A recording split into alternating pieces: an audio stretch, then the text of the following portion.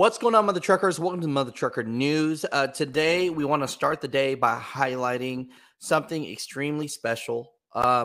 They broadcasted this locally, but let's share this to America and the world that truck drivers are just exceptional people.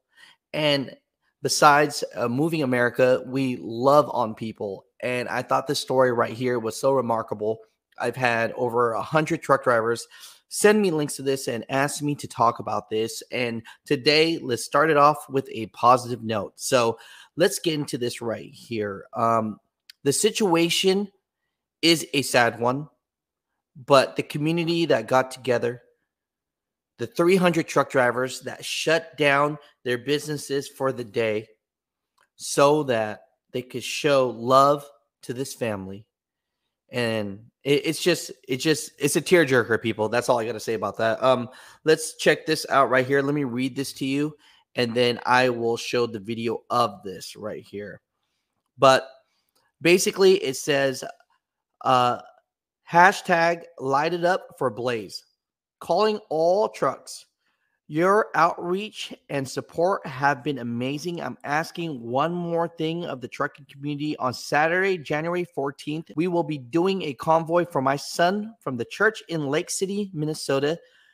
And he will be riding in the back of his truck for the last time. Any bobtails that want to join, please get a hold of Eric Madison.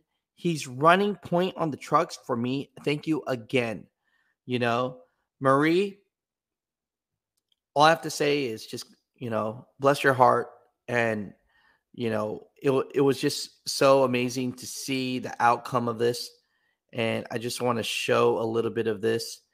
The situation before, because I know there's going to be questions about this, is there was a GoFundMe for this, but it said, Blaze was a fun and loving 12-year-old boy. He adored his mom and papa. Blaze had a love for semi-trucks. He could tell you everything about them. He wanted to be a truck driver like his papa. He was very creative and could make anything out of string, wood, and duct tape. He loved to go fishing with his family and friends. Blaze had a love for hunting. He couldn't wait to get that big buck. Blaze had a cat named Groot who was his buddy. Blaze also had a fun-loving guinea pig named Trader. Blaze would go for golf cart rides and running around with his cousins. On January 8th, Blaze was in a snowmobile accident that took his life.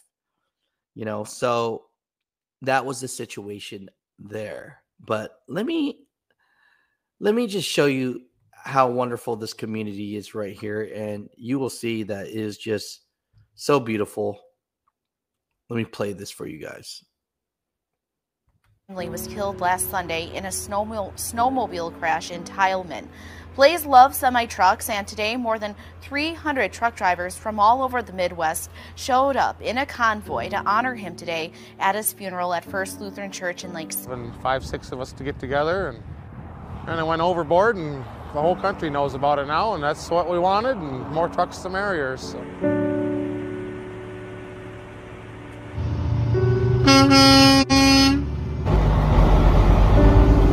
People from all over have also been posting their support online with the hashtag Light It Up for Blaze.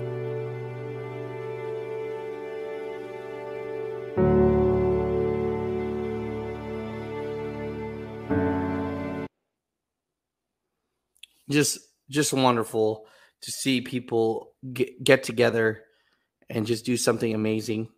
And so to all the truck drivers that went out there to support, I just thought that was incredible. Definitely share this story out, share this link out. And yeah, just super sad situation. But it's just always amazing to see that truck drivers, we always got your back. So I thought that was awesome. Mutha Truckers, comment down below.